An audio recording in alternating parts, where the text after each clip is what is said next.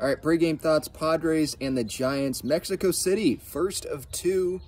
Padres obviously had the day off yesterday. There was a workout. They had some events, some clinics with some young players, which was cool to see.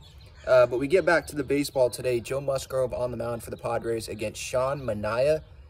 Old friend. I was looking at his game logs, and it's pretty interesting. Like, there's some outings where he goes like 4 innings, but then his last outing, he went like an inning and a third, barely threw any. So I don't know what's up with that situation there. But he gets the ball for the Giants. Obviously, his comments irritated a lot of Padres fans in the offseason when he said, yeah, I was lazy. Like, he admitted that he was lazy at some point last season. And that is not what we wanted to hear as Padres fans, because Manaea was the one that gave up that lead in Game 4. There were a couple leads. One of them was given up by Sean Manaea. So, yeah, that sucks that now that he's with a division rival, now he wants to start working. But we'll see. We'll see if he gets smacked around today, because it is in Mexico City. The elevation is over 7,000 feet, which is higher than Coors Field. It's a lot higher than Coors Field. So I would think that there's going to be a lot of runs scored in this series, and hopefully this is where the Padres offense can start to pick it back up. Or just get consistent, you know, over these next couple games here. Have 2 breakout games, because this offense obviously has a lot of talent on the team, and it just has not been able to have those like back-to-back blowout games, right? And so wouldn't that be great to have that in Mexico City today and tomorrow? Give the starting pitchers some big run support, because Darvish, remember, there was that one start. He's pitching tomorrow, but there was that one start where he gave what 1 run, like 7 innings, and the offense got shut out. They lost 1-0. Like, that cannot be happening in Mexico City.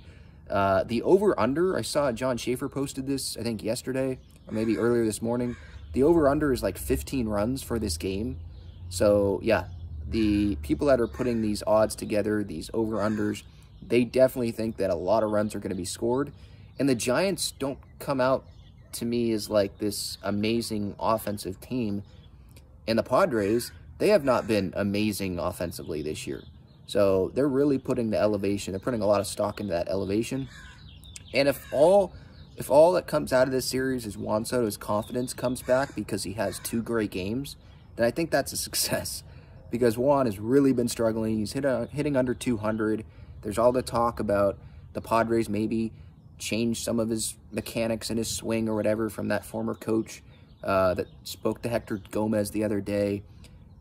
Flat out, he just hasn't been himself. He's rolling over the ball, not taking the ball to the opposite field. So, you know, maybe he can feel better coming out of these couple games, and then he can take that and continue to do well offensively when the Padres go back home to face the Reds and then the Dodgers. But Mexico City and San Diego, Petco Park, those are 2 different things. So just because, I do want to put that warning out there, just because the offense performs well these next couple games here, today and tomorrow, does not mean that they're back. We're going to have to see a bigger sample size than 2 games. But every game matters. These games do matter. So let's go win these games. You know, like Matt Carpenter, I think he told Kevin Acey the other day, like, we do still view it as a business trip. So that's what the Padres got to do here. Lineup today, Manny was hitting 5th in the series finale. He is now hitting 2nd. Lefty in Manaea. So they're putting a bunch of righties, excuse me. Try to put a couple righties up top. Have a mostly right-handed hitting lineup. Nola's catching. Nelson Cruz is in there. Tatis leading off. Manny hitting 2nd. Bogart's hitting 4th. A lot of righties in there. Bullpen in a good spot because they had the day off yesterday. So we'll see who pitches in the bullpen. I mean, hopefully not a lot of arms are going to have to be used in one game of these 2 games because of how many runs get scored. I'm interested in seeing what Bob Melvin's approach is going to be with the pitching. Like, just because Musgrove gives up maybe 3 or 4 runs, or Darvish gives up 3 or 4 runs, is he like, all right, that's it? Or is he like, well, let's consider the environment that we're playing in. Let's just get these guys to their pitch count, and hopefully our offense can score a lot of runs because we're in Mexico City as well. You know, both teams are playing there. So we'll see. So first pitch today, a little after 3 o'clock, and then tomorrow is a day game.